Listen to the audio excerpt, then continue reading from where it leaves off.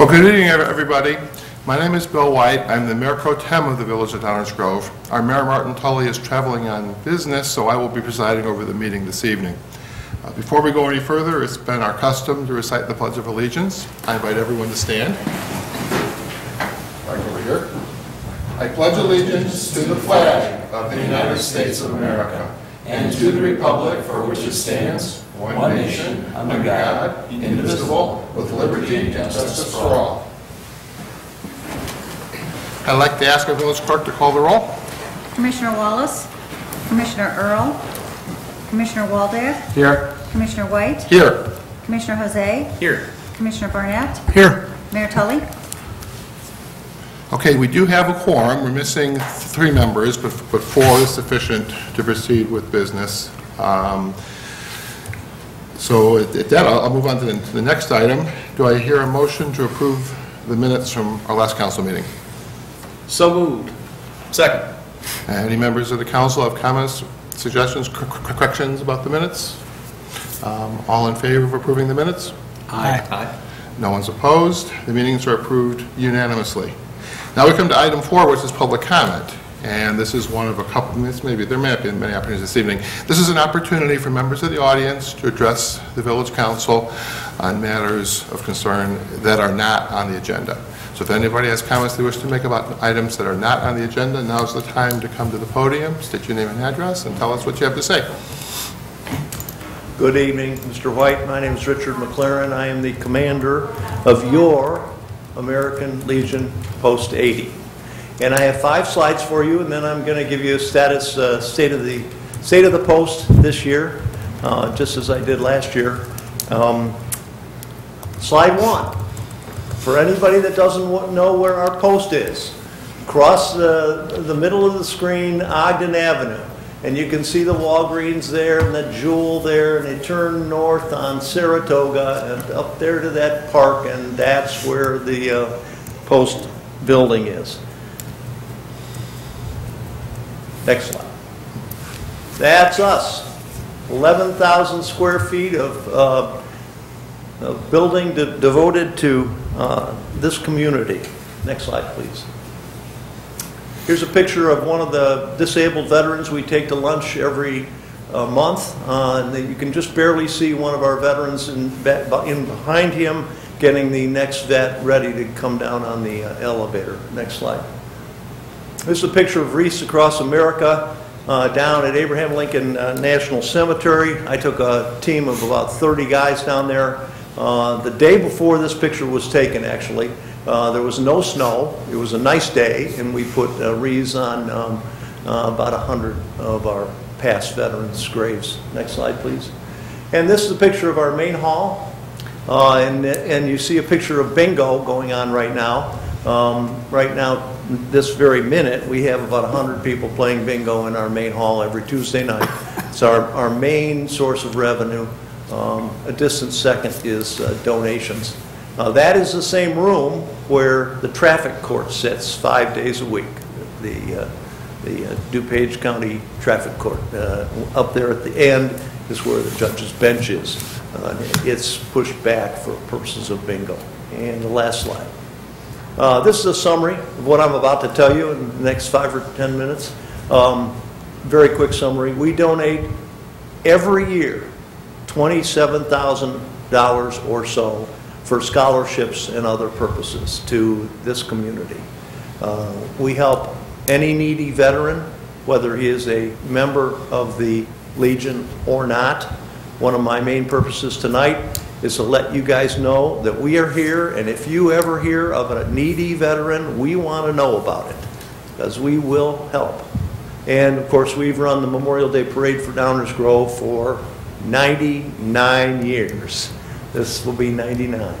And we provide an honor guard for funerals for any veteran. If you know of a deceased veteran who would like to have an honor guard either inside or outside, we'll have guys there. Outside, real guns. Inside, not so much. Okay. That's it for the slides. Thanks. So, who are we? We're 300 war veterans, members of the American Legion. Our membership was as high as 400, back 25 years ago. We're holding steady at about 300 now. So I'm pleased to say that we're holding even. We are also the Ladies Auxiliary, which you see doing Poppy Day, and Legion Riders, the guys on the motorcycles, doctors, lawyers, Indian chiefs, and everybody else on motorcycles, escorting usually funerals, but sometimes other things. And I guess one of the highlights that I wanted to mention early on in my little State of the Union speech, State of the Post, Congress awarded commendations, congressional commendations, to two of our guys this spring, Emery Wolf and Bruno Maestri, both World War II veterans. Bruno is 100. Emery is 96, I think. And Congressman Roscom came to the Post and presented them personally. So we're pretty proud of that. Those guys have been serving other veterans through our Post for 40-plus years, each of them. So I told you where we are. We're on Saratoga Avenue up there, just past the Jewel.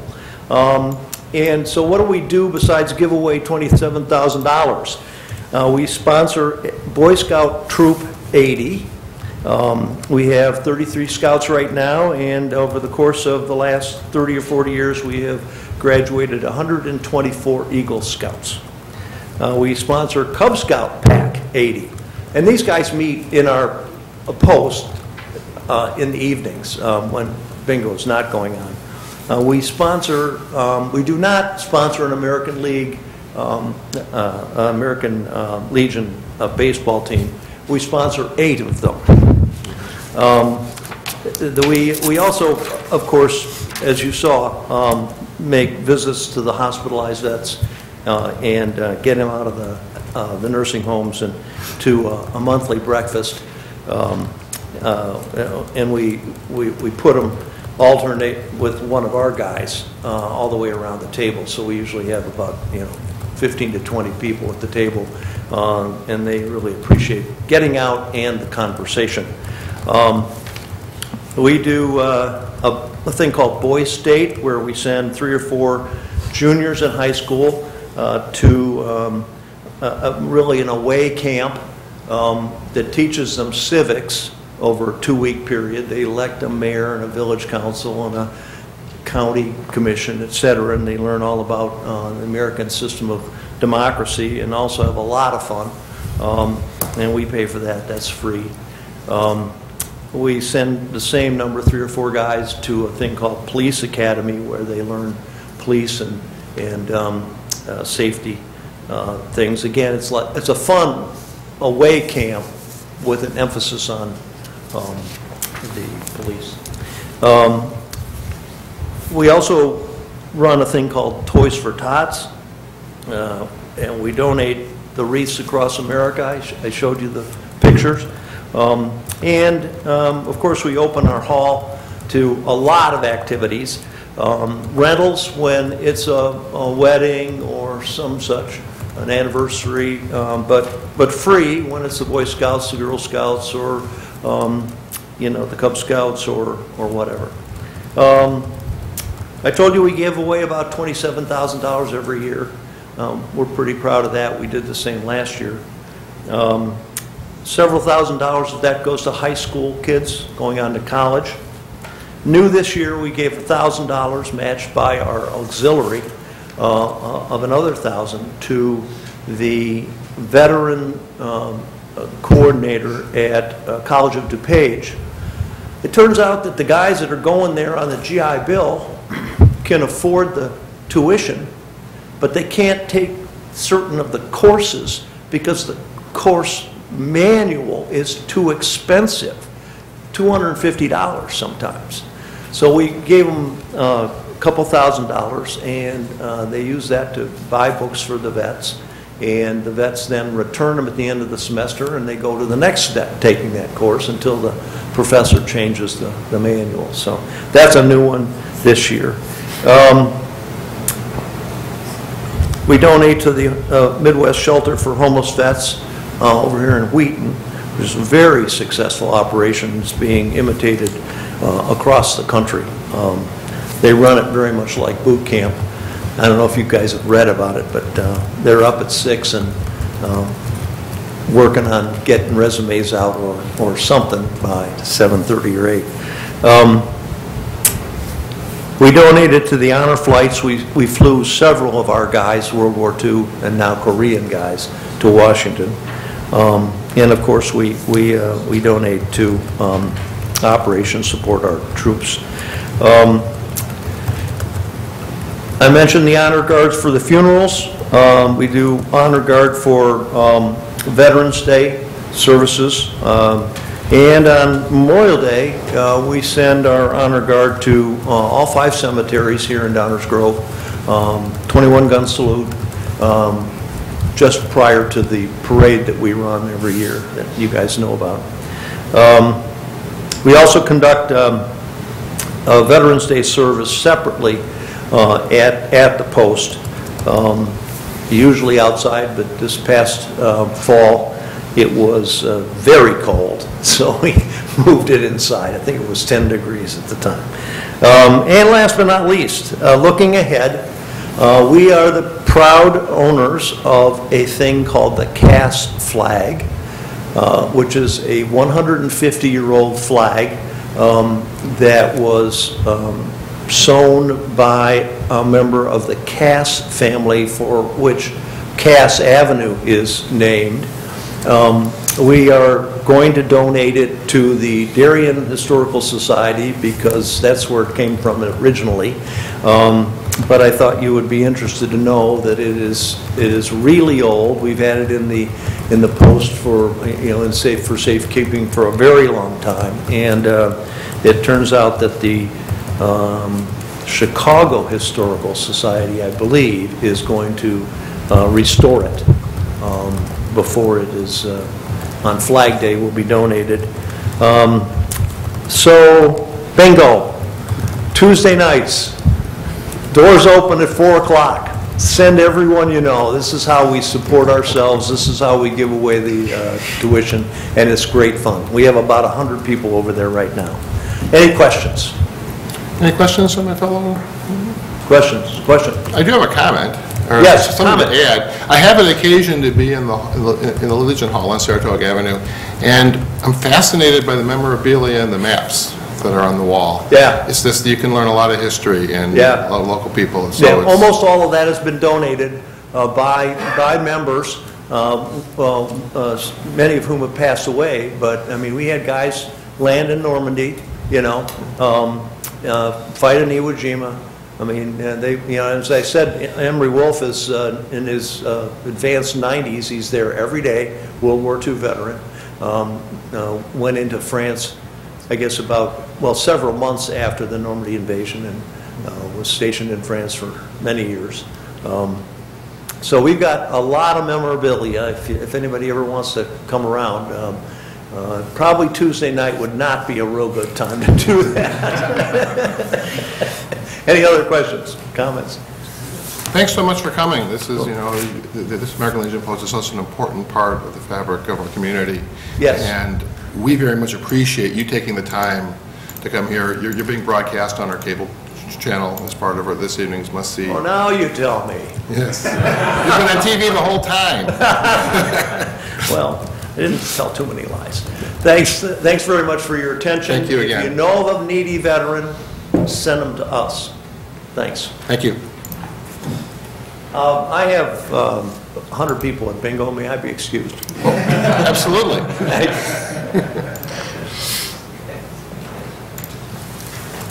Okay, anybody want to follow that?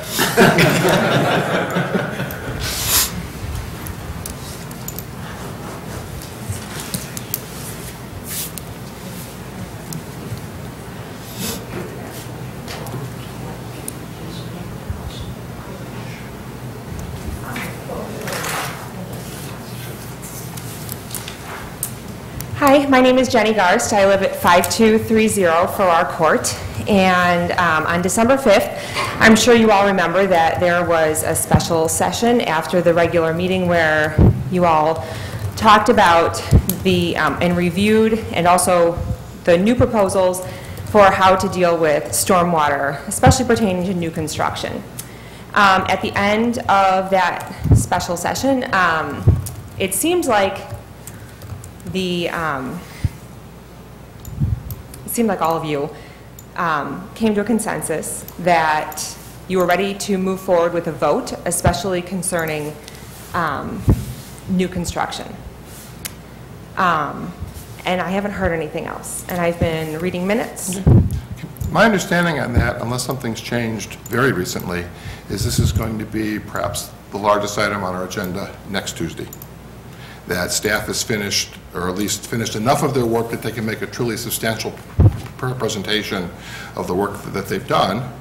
And next Tuesday will be our first exposure to that. I haven't seen it yet, so I can't tell you what it'll, and we'll see it during the upcoming week, but then we'll talk about it next Tuesday, and then we'll have the timeline for taking action.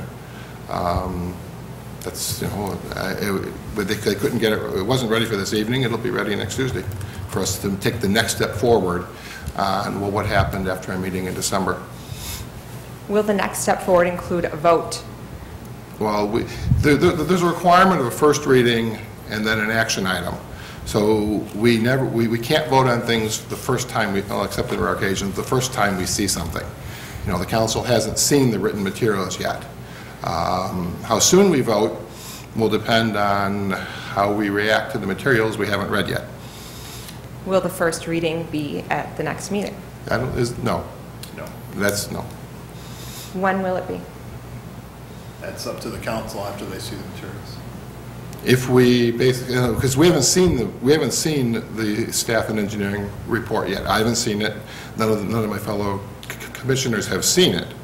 After we'll see it and review it probably towards the end of the week. Friday, we'll probably get the materials, and we'll look at them over the weekend. You'll have access at the same time over the weekend, and we will deliberate what we see and give feedback to staff. And based on our conversation next Tuesday, when hopefully all 7 of us are here, we then will set a timeline for first reading, followed by action.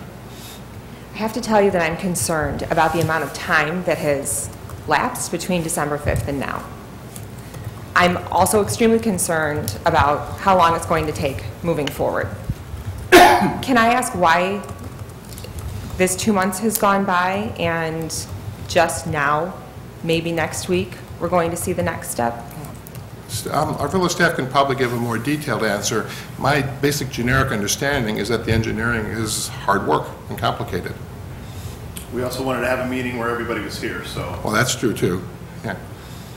The mayor's traveling on business. So he was unable to be here tonight. Is he planning on being here at the next meeting? I believe all 7 are expected next week. Yeah, and I think, as we said before, I think Martelli maybe said this to you. What you're doing this evening is the best way to keep all of us focused on these concerns. So I compliment you on being here, because you're making it very clear how important this is to you, and that's the best possible way for us to move forward as fast as possible going forward. I have to tell you that I resent the fact that it takes me being here to make that happen. I trust that you all take your jobs very seriously here, and that you all feel how concerned so many of us are, not just me. What I say is that there's many people with many issues, and the people that come to us are the ones that's how we understand which issues are most important to the community. I think I've made it pretty clear that this is very important, not just to me, and I think others have too. And I have to tell you that it feels like it's taken for granted that we don't show up on a regular basis in large numbers. I know you are all busy. I know you all have jobs.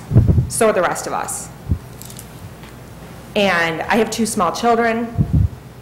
I volunteer in many different areas. I'm tired. It's a lot for me to show up here. I wish I could show up every single Tuesday, but I can't. And I feel like that's taken advantage of. That the fact that I am not here every single Tuesday, that I'm not voicing my concern every single Tuesday, and that other people aren't either. Because frankly, I think a lot of people have given up. I think a lot of people are very self-conscious about coming up in front and speaking like this. And I don't appreciate that. I wish more people were here voicing their concern, but they're not.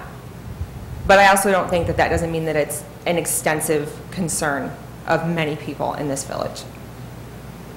Well, I believe all of us are committed to moving forward on this project as fast as we can. I don't believe that. Okay.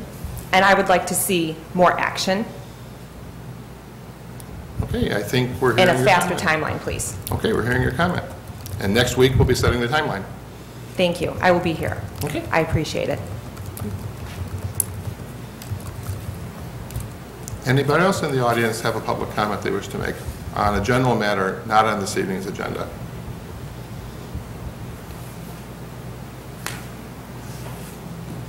Okay, the next item on our agenda is the consent agenda. The chair invites a motion to approve the consent agenda. Mayor White, I move that we approve the consent agenda as presented. Second. Okay, is there anybody in the audience that wishes to comment on any item on the consent agenda? Council should not discuss it on the consent. Anybody want to remove an item? If not, we'll call the roll, please. Commissioner Waldeck? Aye. Commissioner Jose? Aye. Commissioner Barnett? Aye. Mayor White? Aye. The consent agenda passes unanimously. The next item on our agenda is our active agenda. We have no active agenda items. We then turn to the first reading. The traditional practice for the first reading is for members of the village staff to make a presentation regarding the item. Members of the council will ask questions, if they have any, of the people making the presentation, and then we'll open it up to the public after that. So after the first reading, after the staff report, and council has an initial chance to deliberate, anybody who wishes to speak on these items will have an opportunity. We will deliberate again. With first reading, no action can be taken. That this is a determination for putting something on a future active agenda, which we can take, which we can take a vote and take formal action. Okay, so we'll turn it over to Manager Fieldman, who will get us going on the first reading. Thank you, Mayor White. There are 3 items on tonight's first reading agenda, basically 2 issues. Both issues will be presented by our Community Development Director, Stan Popovich. Good evening, Mayor and council members. The first item is a request for a rezoning and a special use to permit a school addition at Lester School. As you all know, Lester's on the east side of town, located here on Indianapolis and Lincoln, between Indianapolis and Lincoln, just east of Fairview there.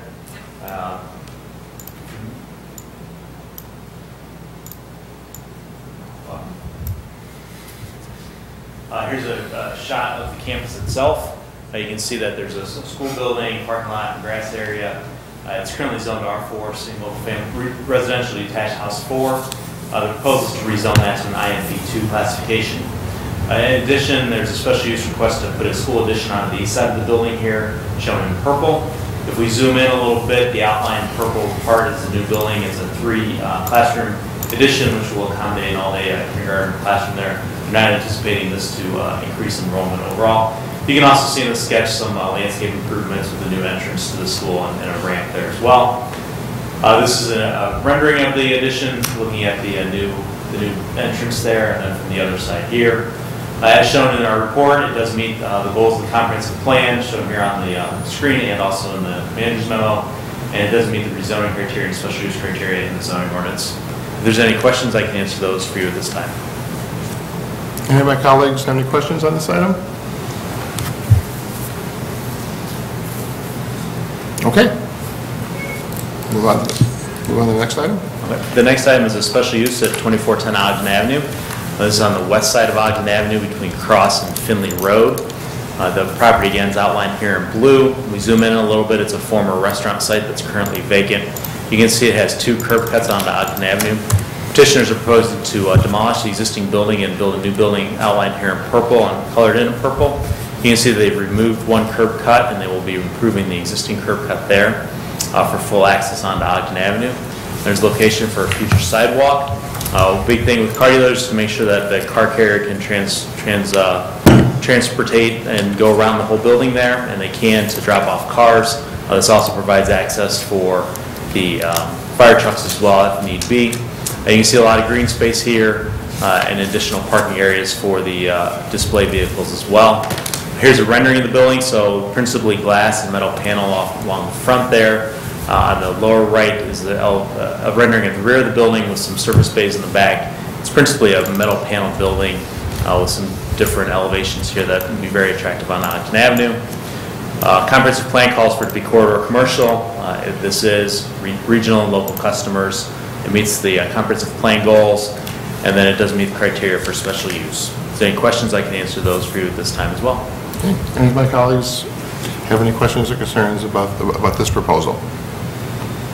Well, I guess I forgot to ask. If anybody has comments or questions really about either one, because I didn't ask the public on the prior. Any members of the public have any comments or questions regarding any of the first reading items that were discussed this evening? I guess not. I believe that concludes our first reading. Thank you, Mayor. Thank you.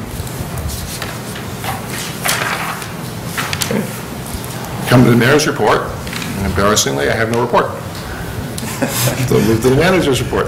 Just a point of personal privilege, just a warm welcome to a special guest, an 8th grader here tonight with us, Alex, who is a phenomenal drummer and piano player. I enjoy watching him do his music. I think he might be here as part of a scout project, so welcome to one of our young residents, Alex. That ends my report. Thanks. Okay. Is this indeed a scout project? Okay, welcome. Okay, thank you. Attorney's report. Thank you, Mayor. 3 items to present this evening. The first is an ordinance rezoning certain property located at 236 Indianapolis Avenue. An ordinance authorizing a special use for 236 Indianapolis Avenue to permit a school addition, and an ordinance authorizing a special use for 2410 Ogden Avenue to permit an automobile dealership. All 3 items will be on next week's active agenda. Thank you. Okay. Now we go to individual council member reports. This is an opportunity for each member of the council to make a presentation of matters of interest to them or items of interest pertaining to the village or matters in which they are liaisons. Commissioner Jose? No report, Mayor. Thank you. Commissioner Barnett? No report, Mayor. Commissioner Waldeck? I do have a report, Mayor. Guess what this weekend is, and it's called Ice Fest. Our downtown management is holding the annual Ice Fest. It's Friday and Saturday, February 9th and 10th. The only thing that's almost as bad as my eyesight is my typing. You should see the way I spelled sculpting. Ice sculpting, the demos will be Friday at 5:30 and Saturday from 11 to 3 o'clock. Of course, you're going to be hungry in the morning, so there's pancake breakfast at First Congregational. That's Saturday from 8 a.m. to 11 a.m. There's an old-fashioned barn dance at the Two-Way Street Coffee House. That's Saturday night from Saturday night, 8 p.m. There is a fee of $5 entrance. The Ice Queen and Princess will be roaming around Saturday from 11 to 1. They suggest you bring your cameras. I don't know what happens if the Ice Queen melts. Does the princess take over? I don't know the rules about succession or whether she retires and the Ice Princess becomes the queen next year. We'll have to check into that one. They also say that there's over 40 ice, and I misspelled sculptures again, over 40 ice sculptures on the street. Now, I don't know if that's for folks who are over 40 or whether it's the number of 40. But anyway, big Ice Fest. If Mayor Tully was here, I'm sure he would guarantee perfect weather for it. Somewhere below freezing and above 2 below, I guess. You don't want them to melt, but you want to be out there and enjoy them. And there's a lot going on. Come on downtown and enjoy it. If you have any questions or you want to look in the future, see future events coming up, it's downersdg.org, And they even got day-by-day stuff on, you know, calendars, things that you can do in various businesses in the downtown. So that's all I have, Mayor. Well, thank you, Commissioner Waldeck, for that, and I know we can always count on you to give us a very excellent report on what's happening in our downtown, in your role as liaison to downtown management. Thank you. Okay, I have no further report. The last item on our agenda before adjournment is called Council Member New Business. And this is a procedure this council follows for individual council members if they wish to present an item for possible future consideration by this council. This lets them formally present it to the entire council. We'll discuss it and decide whether we're going to proceed with the item on some future agenda. The first item, item 12A, is brought by Commissioner Waldeck. It's been our practice to allow the person who's presented it as new business to explain to us what the petition is about. Commissioner Waldeck. Thank you, Mayor. Let's see, I will not make a motion for it at this time, but I will explain it and see if there's any interest in moving ahead. This is based on recent changes to our liquor ordinance. I could say that all businesses in Downers Grove can show R-rated movies or less. And that would include hair salons. Go to get your hair done, you bring one of the kids, in order to keep them busy, you pop a movie in the machine, and they can watch Disney for a while. You go to a sandwich shop while they're preparing your sandwiches. Sometimes they have screens in the corner somewhere in there where you can watch sports or movies or soap operas or whatever happens to be on at the time. When you pick up your car, oftentimes they have a TV. You can go in, you can sit down. What might happen is the previous person, while they're waiting for their car, doesn't want to see Fox News, so they go turn the channel, and all of a sudden there's a movie on. And you can sit there and watch the movie, R-rated or less. And then maybe there's always the possibility that it could be in violation of